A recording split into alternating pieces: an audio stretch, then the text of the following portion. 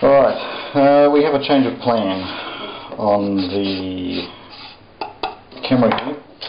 I was going to make these support bars up on each side of the camera, and then the other side would have pushed the cartridge back towards the back of the back plate here. Now I'm looking into this a little bit further.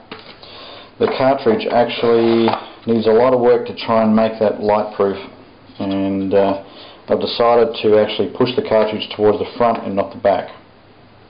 Alright, so if I push it towards the front, I've got a better chance of actually sealing inside here and stop any light leaks coming in from the side here. If I push it towards the back here, I'm going to be in a lot of trouble trying to stop any light leaks in the side there. So a little bit of change of plan, but not to worry. It's all done. That was a video that you guys will never see. And anyway, we're going to move on with the rest of the build. So what I've done here is actually made the same material as this, the same MDF thickness here, which I think is around about 3mm. This MDF, 3mm, you can buy that in the hardware. I've cut another piece to fit inside, sitting in the bottom of the camera here, and right on the edge here I've got a chamfer. I'll just show you that. I've just got a slight chamfer coming along the bottom here. Now what happens is, what I'll be doing actually is gluing that plate to the back there, and when we put the cartridge in now, it's going to sit nice and snug there.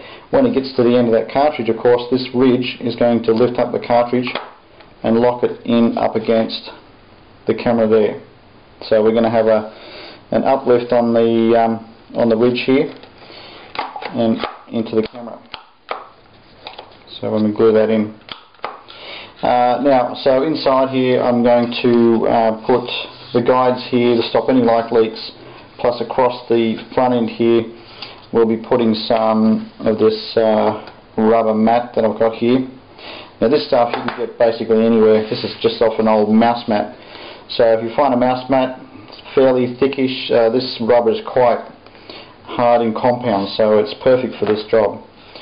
So what we're going to be doing later is to cut a strip across there and put that across that entrance part there, and then we're going to be gluing the guides in here to make all the inside there light proof. So that's it so far. So when you cut this piece out, make sure you slowly chamfer this with your block and sandpaper, and try it every couple of seconds just to make sure that that cartridge is going to fit just in there and clip inside the camera. Of course, if you do it too much, it's just going to slide in and out, and it'll be too sloppy. So make sure you do it a little bit gradual at a time, and then fit it in. Once it fits in, that's it. Glue the back in, and then we're ready for the next step. Look at those guides inside the camera.